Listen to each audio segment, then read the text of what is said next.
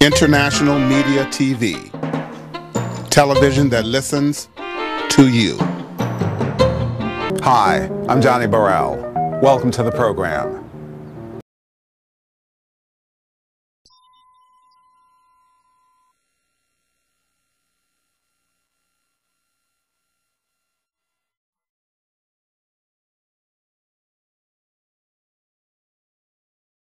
I'm really excited to be introducing this woman, Taraji. She is a person of courage and determination, and I just have to tell you that in her art form, for those of you who don't know her, in her art form as an Oscar-nominated actress, as a single mother who was raising her child and trying to make it in Hollywood, to now a recent author, she tells the story of women in all walks of life. What's so impressive about her is that she brings to her characters, whether they're large or small, a backstory that is one of resilience and compassion and strength. And she chooses her characters with the intent to inspire. In fact, her decision to play Catherine in the Oscar-nominated movie Hidden Figures, she will tell you, right, and she's going to come out and tell you in just a minute, but she will tell you that she chose the role because she wanted to show girls that they had the brains for math, numbers, and rocket science, literally rocket science, right? A brilliant mind, she said, a brilliant mind does not have a color or a gender.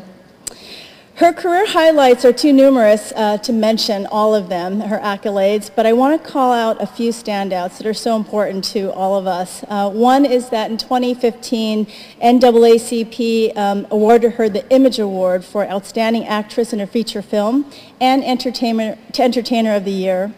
She is the third African American to win a Golden Globe for Best Actress in TV for a series drama, and she is the first African American woman to win a Critics' Choice Television Award for Best Actress in a drama series. So personally, having watched her career, I have to tell you there have been moments of just sheer awesomeness, and I'm sure if you followed her, you know what I mean. From her beautiful, gorgeous voice, which in her breakout film, Hustle and Flow, to her, to her just complete control and presence and command as Detective Carter in Person of Interest, to her fabulously witty self as Cookie Lion in Empire. And I have to tell you that I could completely relate to the swinging bat scene. If you, as only an underappreciated, sometimes underappreciated woman of color, you get why swinging that bat was just so delicious to watch. So, and now she's also an author, and she has a new memoir, Around the Way Girl, and you're going to get an opportunity to hear about Taraji's own story, and it is as resilient, as fearless, and determined as many of the characters that she plays. So please welcome Taraji P. Henson onto the stage.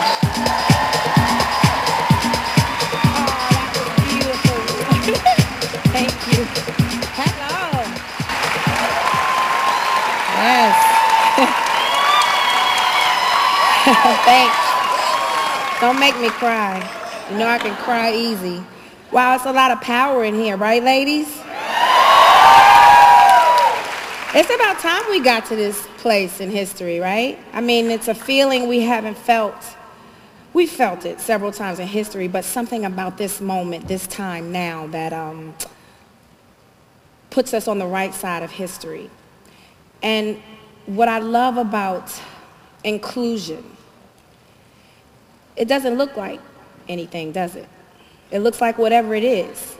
Whatever race you come from, whatever country, whatever religious background, it doesn't matter who you sleep with at night. People need to see representations of themselves. That's what gives people hope. That's why I decided to become an artist, an actress. I failed math, by the way.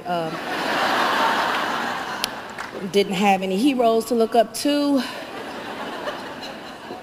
46 years, and I finally found out about these incredible women who helped get men into space, right? Like, who knew? So I decided to be an actress for maybe not the most obvious reason. Sometimes people get into it because of the glamour and the glitz.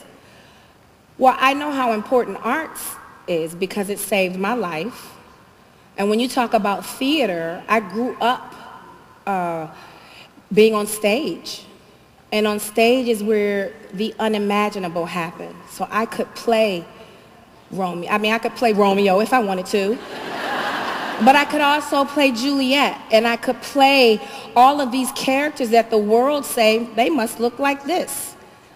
So I kind of raised myself, oddly enough, coming from the hood where people who look like me aren't supposed to make anything of themselves. And as a kid, when you constantly see that, and that's all you see when you walk outside to go to school, you sometimes believe that. But I did it. I never believed it because I did see a Debbie Allen. You know, I did see Diane Carroll. I did see, you know, you name them. We saw them. But then for me as a woman, it wasn't just about women of color. It was even women, Betty Davis I studied.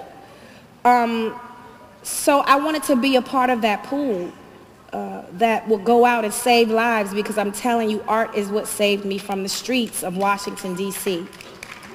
And I grew up in the 80s. Thank you. I grew up in the 80s in a time where I came from a broken home. But, you know, when crack was dropped off in the hood, I saw families broken apart. Why are you at my door knocking, needing a T-shirt when you have your mother and your father home? Well, you know, they're on drugs now. So I grew up in that.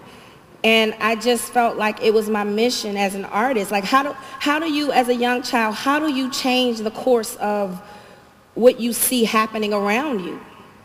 You stop complaining about it and you be a part of the solution, right? I didn't know how I was going to do it, but I knew I would have a voice. I knew I had to, in order to save those coming behind me. I remember Mayor Marion Barry say, what you want about him? Yeah, he was hooked up in drugs or caught, you know, this is a disease, you know, drugs. So don't be so quick to judge. But what he did do while he was in office was he had an arts program.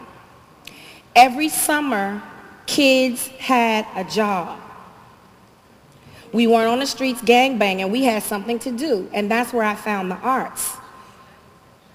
And we performed in the streets. We didn't care. We would put speakers out, and we had a play. We had something to say, a poem. And I saw people come by, you know, they looked like evil, like they were having a bad day. And they would see our little bang-up show on the sidewalk, and they would lighten up, you know? And just the feeling of being on a stage. Like even right now, you guys, I'm important. You can want to hear what I have to say. I'm doing something right.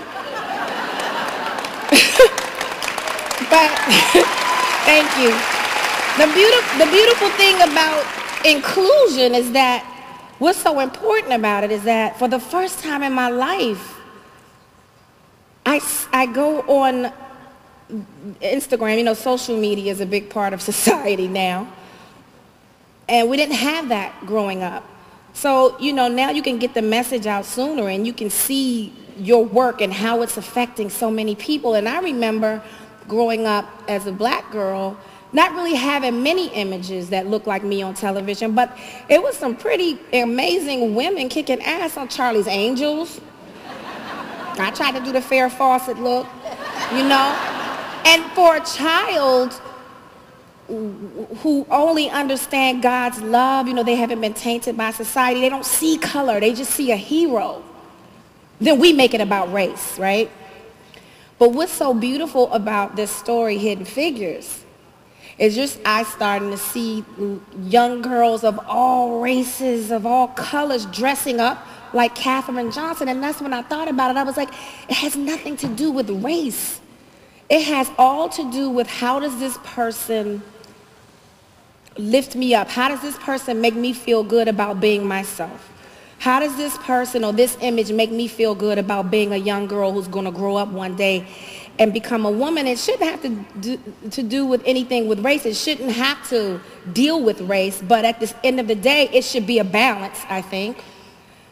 You choose to look up to your heroes, and I think there should be options, because as humans, we have options. And when you speak of inclusiveness, when you include all of these people, of all of these different walks of lives, you give hope to so many that might not even look like you. But that's what this world is about. That's what life is about. God put us all. You think it is just a coincidence that we ended up here all together looking different? That's a part of the plan. Right? We're supposed to be here. People make the world go round. We are to inspire each other. God put us here. We better get along. We better figure this out. But that's why we were put. We were supposed to look different. That's what being a human is about. I don't want to go to a planet where everybody looks the same. Boring. That means you're telling the same story. So how are you changing me? How am I changing? How am I evolving? And then here's the kicker. It's not supposed to be easy. It's supposed to be a challenge. Because that's how we learn. If you never fall, how do you learn to get back up? If you never touch the stove and go, that's hot, how will you ever know? I think that's the beauty of life. I think that's the beautiful gift that God gave us. And I'm not here to preach and tell you that you need to believe in God, but if I were you, I believe in something a little more higher than humans, I'm just saying.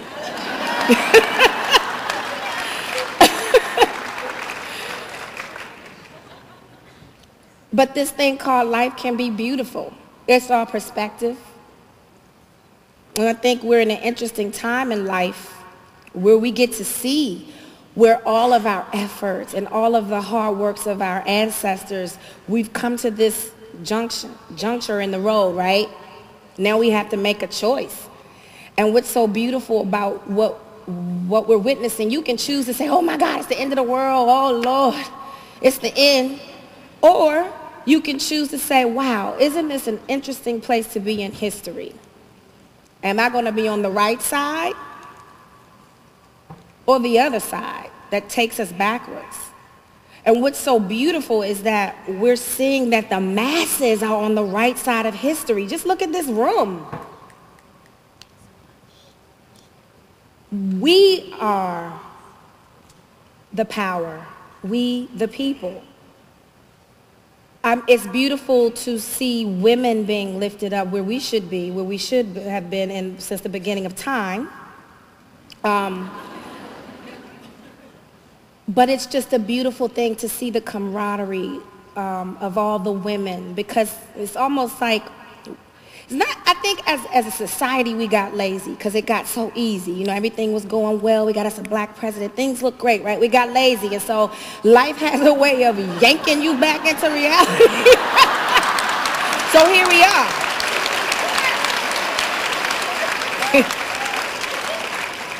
And it's great to come to events like this, because this is the type of artist I am. Like, this is why I chose to be an artist. I say it over and over again. Art changes lives.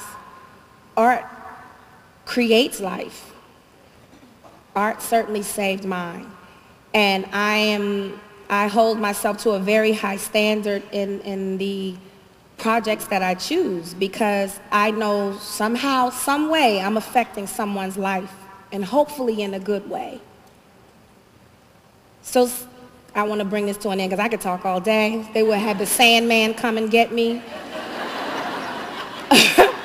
But you know, speaking of inclusion, thank you for including me in this beautiful event today. I feel the power in the room. Women, yes, we are the answer. I've always felt that way. I never compete with my sisters. I never have. My circle of women that I keep around me are very close. My best friend of 30 years, that's how I roll. They keep me grounded. women, we are the answer, but we are the answer when we come to it together. And it's just beautiful to see, and it's beautiful to be a part of, and thank you. Thank you. Thank you. Thank you. you. Thank you. Thank y'all. Sit down. So I think you all want to hear more from Taraji Henson. We're going to have a conversation. Yes. You've had challenges, as many of us have. It's not a straight road. You don't get there easy all the time. But when you encounter fear, you don't run away. You find that courage within and you move forward. I think that's another important message for all of us. How do we find that and do that? How do you do that? The first thing is understanding that life is spiritual warfare. That's what it is. It's the light chasing dark, sun chasing the moon, love, hate, yes, no, negative, positive. That's life. And every day as a human, you have a choice. You wake up and you say, which side am I going to choose to be on today? Because it's a battle every day. And you either choose fear or you choose faith. Fear and faith cannot exist together. You got to choose one. You can't say, oh, Lord, I believe you're going to bless me today, and I'm going to go out here and I'm going to work and a blessing is going to come. You can't say that but stay stuck in on your sofa in fear, because the job is not going to come to you. The blessing is not going to knock on the door. You have to choose a side, and you have to walk that path when you leave your house. So I just choose every day. Some days it's harder than others. But I just constantly choose faith. And whatever scares me, faith will clear out the fear, because it can't coexist. That's awesome.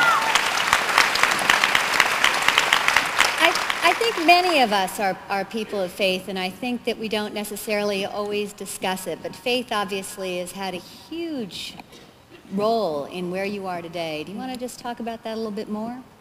You know, like my father told me, all you have to have is the faith of a mustard seed. Have you ever seen the size of a mustard seed? It's tiny. That's what I went to LA with. I didn't know how my life was going to pan out. I had a son. I mean, all the odds were stacked against me, but I had the faith of a mustard seed. And I also had a Howard University training.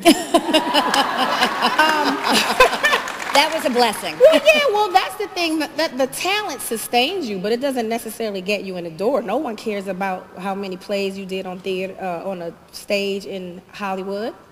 They don't care. Can you get the audience to buy a ticket? And that takes time. But what I did know was, if God, you give me the time, I have the talent. Just give me the time, I'll make it, you know. And you know, never compare yourself to people's journeys. Their journey is their journey, and yours is yours. Yeah. So you have to train yourself to just stay in your lane. Stay in your lane. And patience and faith. Patience. Faith. Get it? Faith. Okay, so a little gift of God. The script for Hidden Figures shows up on your doorstep with a story in it that I don't know if you knew, but I'm going to say most of us did not learn that story in our history class. Yeah. How's that possible? So how was it for you to bring that story to life that is so important to women, so important to African American women, so important to people of color, so important to this country, to set the record straight? Your passion. That's why I did it. I got the script, and I just remember feeling robbed of a dream. No one ever said to me, Taraji, you can never do math and science because it's for boys. There was just an understanding. No one was ever bold enough to tell me that, but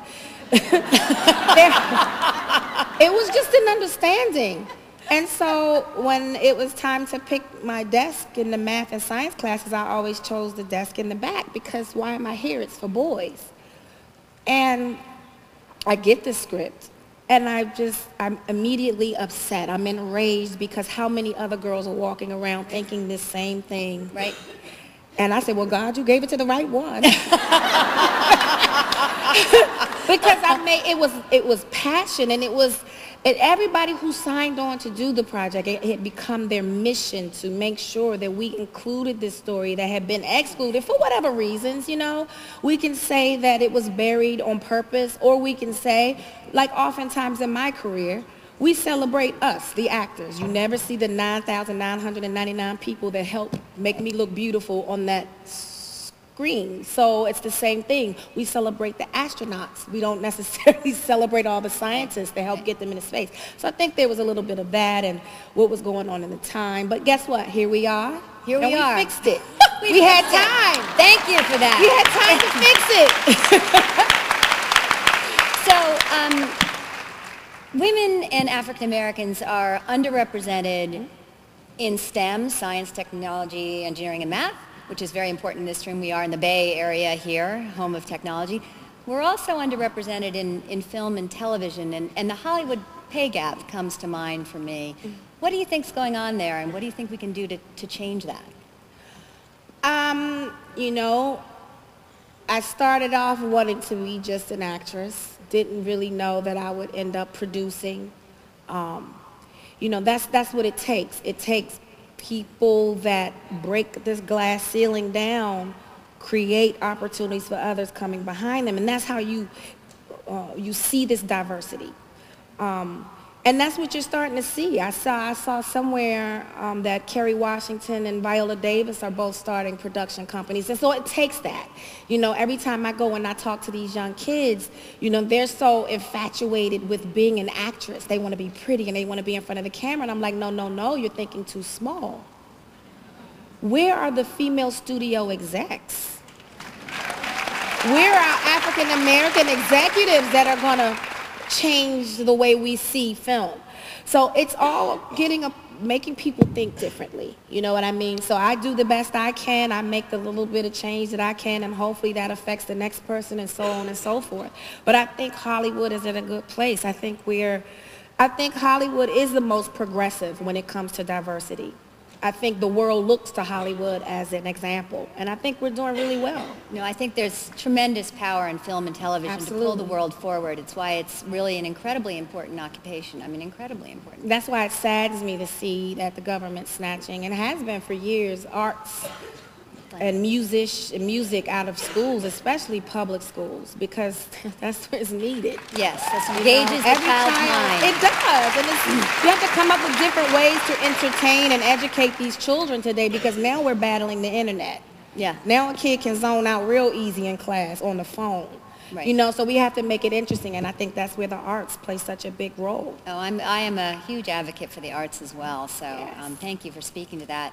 So you and I have one thing in common. We're both single moms. Yes. Often we hear that women can't have it all, but you, I believe, had your son Marcel when you were still in college. You went off to Hollywood with hardly any change in your pocket, and yet here we are sitting on this dais today, and you know, we have a lot. We have a lot. So what's your advice for women in the audience around balancing career, ambition, motherhood, family, faith? How do you do it? How do you bring those together? I ignore naysayers, because when you're doing something different or something that no one has ever done before, you look like a unicorn. So, what are you doing? You'll never make it. You're going to die. You're going to starve. And it's like, I haven't even tried yet. I just got warmed up here. I just had the baby. Can I at least try to finish college first? You know, so I think when you do things that society deems as not the right way, but first of all, what is the right way? Oh, I don't know. I've never known. Right. The right way is your way. Yeah. You create your own standards. Well, miss, I know you got married and you have the picket fence. Well, life just didn't deal me those cards. I have these cards, so this is what I'm going to do with them. It doesn't mean that I'm a horrible person or that I'm going to fail in life because I became a mother early. It just means I'm a mother now. Moving on. I mean, I think sometimes, and a lot of times when people, it's not out of hate, it's out of fear, it's out of their own fear. But what you're not going to do is project your fear onto me. Your fear is none of my business. It's not. And I was with my son's father. He was my boyfriend. It wasn't like I was out there being loosey-goosey and there was an oops. Well, it was an oops because we didn't plan it. But it was okay. It was just my journey. And I, you know, some people looked at it, oh, she's a single mother. She's going to drop out of college. I love to hear those whispers. Please underestimate me. I'm begging you. Because I will sit back and watch you eat crow. But no, and it's just about having that fight. You see that fight I have? If you don't have that fight for yourself, no one else. I tell my son this all the time. Baby, I can't want it more than you. Right. I can't. I can give you the roadmap. I can tell you the people to go and see. But if you don't have that will inside, that passion inside of you, it's moot. So you have to have that. And you can't let people dictate and project. I'm sorry, I don't. So you all, you heard it here. We're out of time, but you get a certain hand of cards, and it's you who decides how to play them. Choice. And don't let other people's fears rule you. I think it was one other important question on Which there. one? You were saying something about how white women and black women, how we can come together. Yes, ma'am. Okay, I didn't know if we had that time, was but very important. I have to address that before we leave. Just so you know. Wait, do you want me to ask the question? Yeah, ask the question. I'm going to ask the question. So, speaking the truth here, in the film Hidden Figures, white women did not show support for or include their black sisters. Do you think that dynamic has changed since the 60s? The beautiful thing about this film, 3 important white women made it happen. Donna Gelati got the 54-book-page proposal. Wasn't even a full book yet. Sent it to Elizabeth Gabler, studio exec over at Fox. She got it to Stacey Snider, the president.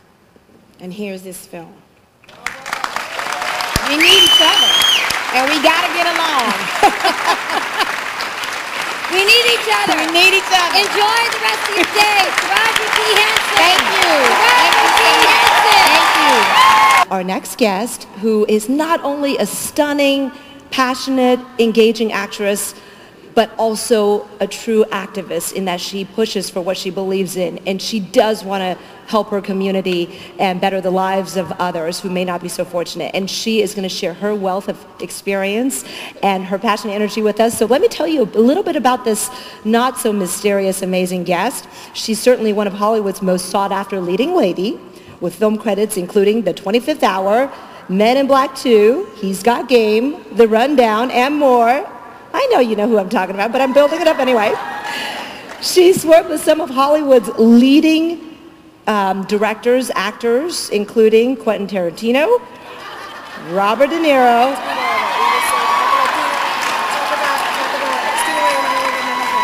I'm skipping straight to the part that says, but more importantly to Rosario is her advocacy work. She co-founded Voto Latino in 2004 and lends her time to various other organizations, including V-Day, the Lower East Side Girls Club, and the Environmental Media Association. And I know she wants me to get right to it, but she was recently awarded the President's Volunteer Service Award. That's huge for her contributions to the community. Please welcome, once again, to the stage, Rosario Dawson.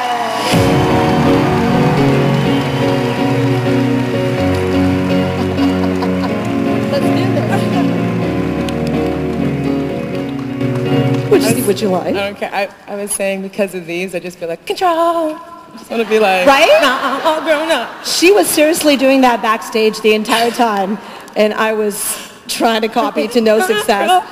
Rosario, it is truly a pleasure to be meeting you and chatting with you, and I know everyone here, they've seen you on film, they've seen you on the screen, but what they don't know possibly is your childhood, how you grew up, and how that shaped you to be the amazing person that you are today. So let's start from the beginning, all right?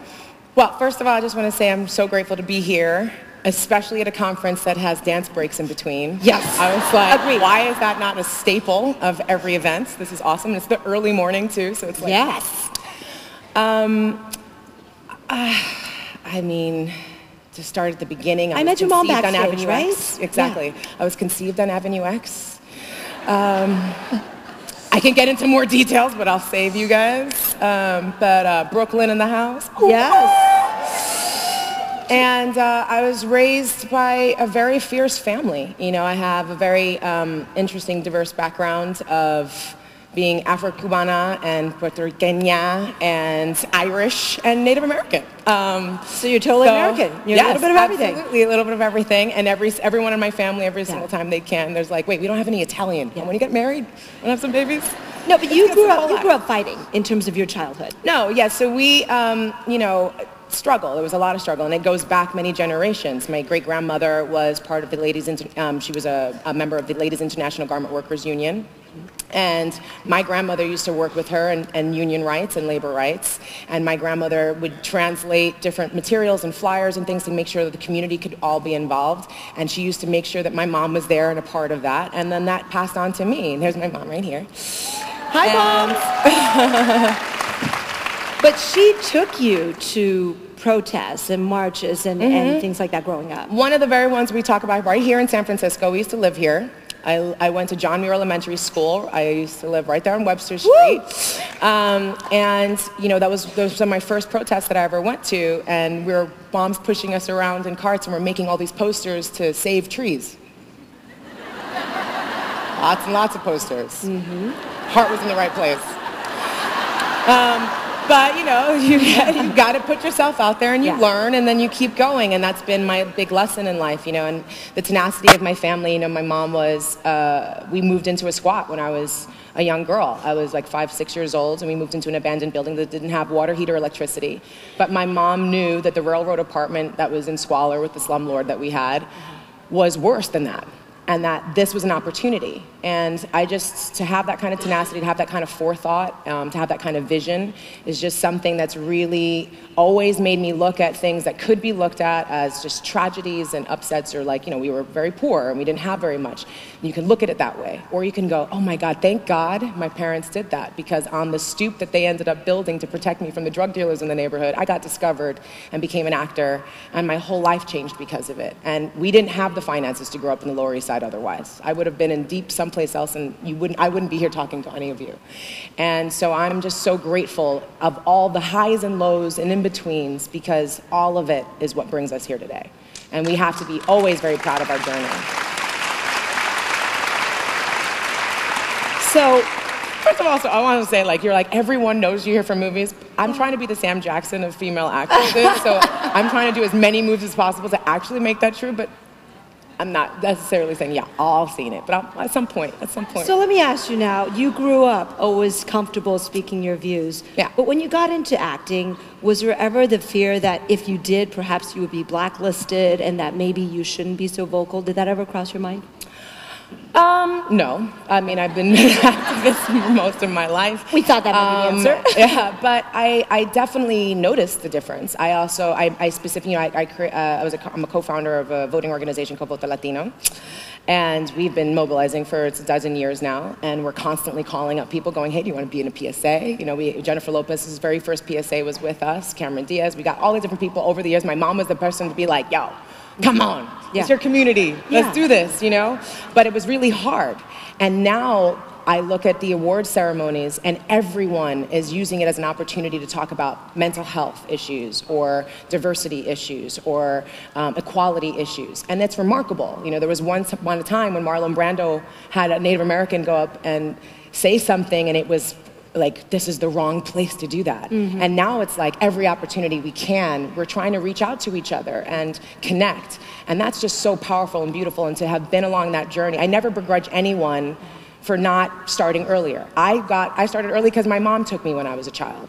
But sometimes people don't start giving back in the way that we traditionally think until their 40s or 50s, when maybe their child gets sick. And that's okay. Or their neighbor gets hurt. And then they're compelled. And that's okay. Wherever along the journey, if you're taking care of yourself, mask on first before you can help anybody else. I never begrudge anyone taking care of themselves. That's the most vital thing that we can do to make sure we actually we assure mutual construction and creativity. You were talking about public figures having sort of a platform, a megaphone, to speak up for what they believe in, and you certainly use yours. But what about the ladies here? What if they don't have that public figure status? How can they still get their message out and participate and push for the things that they believe in? Well, for me, it's, I was really trying to figure out like what I wanted to talk about here, and this year has been an insane and incredible journey for a lot of people. And for me, one of the things that was really intense last year was that I almost died. I had a ruptured cyst, and they had to take a liter of blood out of my abdomen, and it was just amazing. It took that and having to go to the emergency room in order for me to stop working. It's the first time in 22 years that I ever had to take time off of work. And it's like, I'm not taking care of myself. I can't do everything, and it's actually okay to have self-care and ask for help. I have a fashion line in Ghana, and we use an Adinkra symbol a lot in our designs. Is that what you're wearing? No, actually, this is a different designer that we carry, Max Hoza. He does knits and things based off of his tribe in South Africa. But we carry a lot of different brands, and we make clothes. We work with the UN Ethical Fashion Initiative. We built a factory in Ghana, and it's been really, really remarkable. Okay, isn't that fabulous, everyone? How can we find... Go to Studio 189. It's amazing. Studio 189, but one of the things I keep learning all the time, and you go there, people die, and they go, oh, they just died. Yeah. Or, there's just there's just such a presentness of the moment, because it's just, you don't have any guarantee of tomorrow. They don't have a lot of the resources. If something breaks, they have to fix it. Yeah. There's no store to go to. There's a different kind of self-reliance. And you watch, and the people we're working with, and like, oh, we have a better batiker. And it's like, but then why don't you train our batiker? Why do you need to invest in each other? And so one of the symbols that we use a lot in our designs is an Adinkra symbol that says, Boa mene me moa wo, which is help me. Asking for that help me, and let me help you, and really transforming the conversation around working together, and not just this, it's partnership. Mm-hmm. And I've just recognized that. I'm doing so much, I'm constantly out there talking about how we can be out there in the world and doing great things, and the best way to do that is going, how is your relationship to yourself and your health and your body? If you want peace out there, are you peaceful? Are you meditating? Are you taking time in the morning before you just jump on your phone? I want to fix my community. When's the last time you had a really great heart-to-heart with your mom, or your daughter, or your husband, or your neighbor? How are you really making that connection? We put so much, I felt like I was putting so much out there, and my insides were crumbling. And I realized I had to do something about that, and recognize that I can't do it all by myself. And how grateful how empowering actually that was, because I had such a remarkable community that was like, we're so happy that you asked. This is what I can offer. Mm-hmm. And so that's what I just say to all of you, embrace your vulnerabilities, embrace I don't know, and reach out to each other, and make sure that, I don't want to be a hypocrite personally for me. I don't want to be saying something and doing something else. I really want to be in alignment and integrity and authenticity, and constantly present myself as authentically as possible.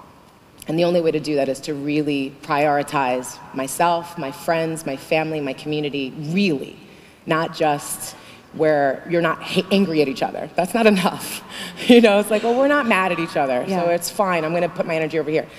Fix that and watch the world change. If everyone took on their families and their friends and their communities like that, everything would transform. And I can see how important family is to you and centering yourself. Mm-hmm. I think it's so easy in our busy lives to sometimes forget that, to reach out. Mm-hmm. I'm sure you encounter that as with your work. Yeah. Well, I met this really amazing woman a couple of days ago. She was Miss America. She was in a wheelchair for 11 years. Mm-hmm. Her name is Tracy Broughton. And she started this company called Couture Crutches.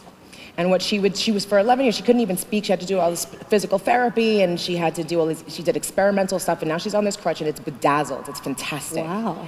And so you're automatically drawn to her.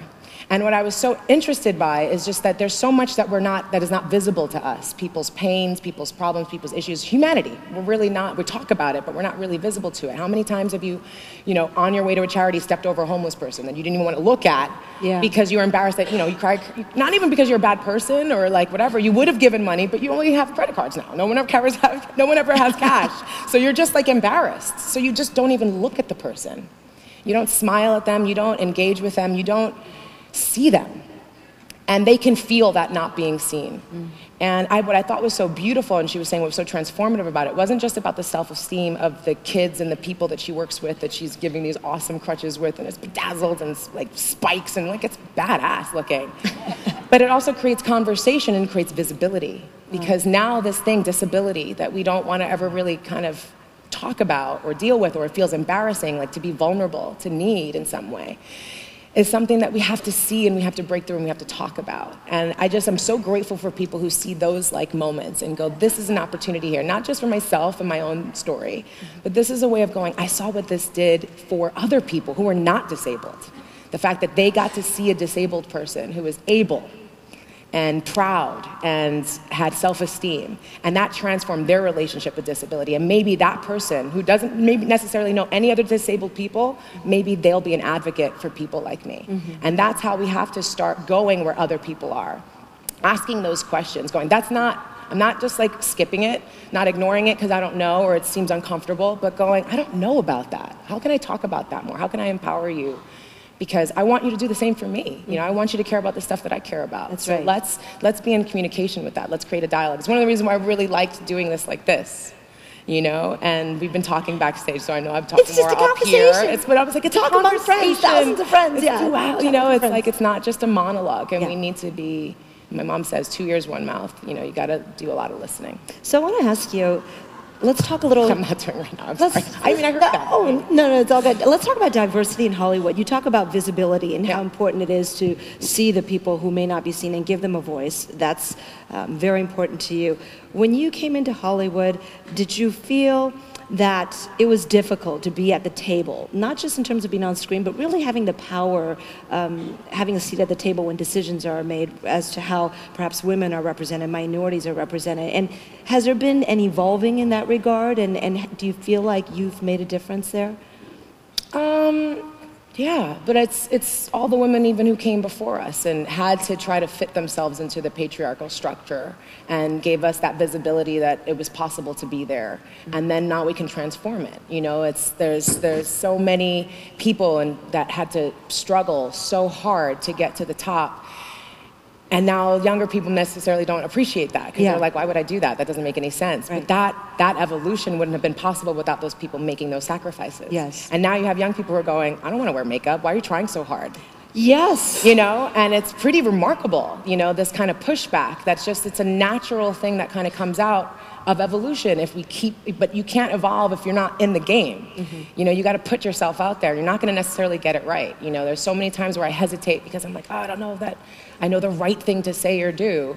But most of the things that I've learned are from my great-grandma, my mom, my dad, my brother, and a lot of times it's their mistakes. You know, it's the fact that they put themselves out there and watching how they dealt with that mistake. Did they let it break them, or did they come out of it stronger and better and smarter? And that's the point. You know, like last year was tough. I was a Bernie Sanders surrogate. That didn't turn out the way I thought.